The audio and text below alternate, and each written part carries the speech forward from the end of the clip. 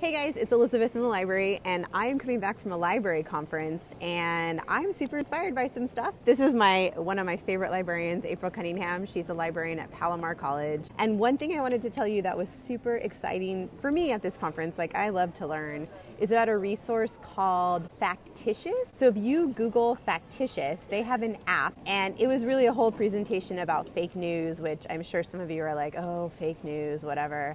But it was super cool because in the app, it would show you news stories, it would show you the source of the news, and it was kind of like a quiz. You got to pick if it was fake or not.